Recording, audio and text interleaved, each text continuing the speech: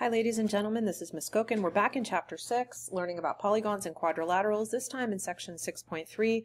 And we're going to look at parallelograms again, just like we did in Section 6-2.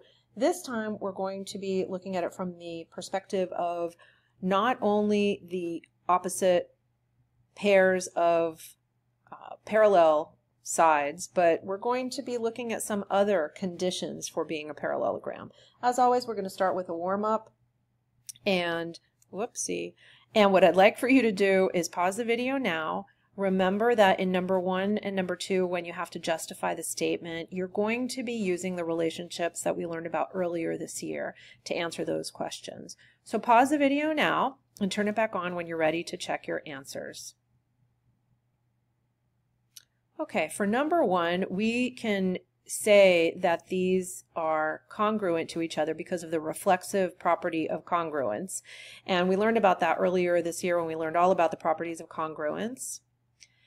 The two lines that are parallel, L and M, we can say because we know that we have congruent alternate interior angles, and we had the converse of the alternate interior angle theorem that then said the conclusion was that we have parallel lines. For 3, 4, and 5, you needed to substitute in, and hopefully you were successful with those. If not, chances are it was a calculator error, so go back and take a look at your work. In this section, we want to be able to prove that a quadrilateral is a parallelogram. Now, we're not going to go heavy on the formal proofs, but we are going to be looking at the characteristics that make a parallelogram a parallelogram. So in order for us to do that, we need to take a look at the conditions for being a parallelogram. In the first theorem, it says if one pair of opposite sides of a quadrilateral are parallel and congruent, then the quadrilateral is a parallelogram.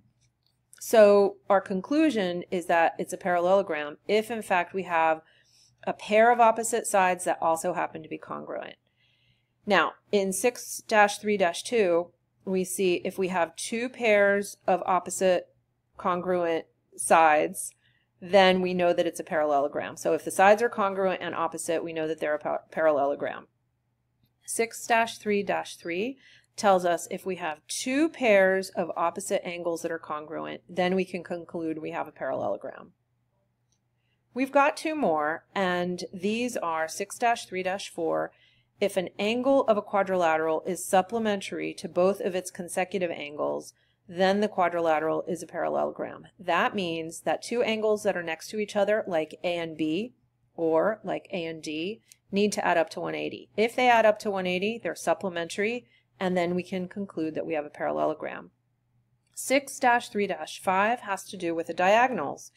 If we have congruent diagonals, or I shouldn't say congruent diagonals, but the diagonals actually bisect each other so that each half of a diagonal is congruent to the other half, then we know that we have a parallelogram. So in the examples that are coming, we're going to be using these different conditions to solve problems. For example 1, you can see that we've got what is a quadrilateral. We want to be able to prove that it's a parallelogram when A is equal to 3 and B is equal to 9. So the first thing that we're going to do is we're going to notice that we have opposite sides that have expressions. And we're going to plug in the values that are given to us so we can find the length of segment JK and the length of segment LM. If they turn out to be equal, then we know that we have one pair of congruent sides. So we plug in, and lo and behold, we do find out that they are congruent to each other. So that's one. Then we're going to do the same thing for B. And unfortunately on this slide we don't have the picture of the parallelogram, but we're going to plug in the value for B and find that two more opposite sides. So now we have two pairs of congruent opposite sides. That speaks to theorem 6-3-2, so we can conclude that this quadrilateral is a parallelogram. In example 1b, we have something similar, except instead of having expressions for the side lengths, we have expressions for the angle measurements. So we know there are two conditions associated with the angle measurements in a parallelogram. One is that consecutive sides have to be supplementary or add up to 180 degrees. The other one is we need two pairs of opposite angles being congruent for a parallelogram. So just like we did before, we're going to plug in the values that are given to us so that we can determine the measurement of angle Q, and then we're going to want to compare that to angle S. They need to be congruent to each other. So when we plug in, we find that both are equal to 46 degrees. So we have part of one condition met. The next thing that we want to do is find angle R. When we plug in X, we can determine that angle R is 134 degrees. And you guessed it, the last step is we're going to determine if two consecutive angles are in fact supplementary. So we need to make sure that they add up to 180 degrees. If they do, then we've met the conditions and we can say that quadrilateral PQRS is a parallelogram. Stop the video now and work on the now you try problems, and then turn it back on when you're done. We'll check them in class. So we'll go on to the next example as soon as you turn the video back on.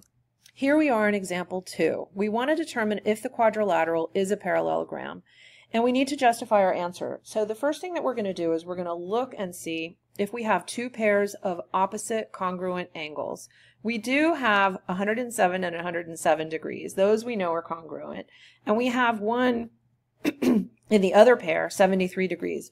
So what we need to figure out is if the missing angle is also equal to 73 degrees. And if it is, then we know we've met the condition for being a parallelogram.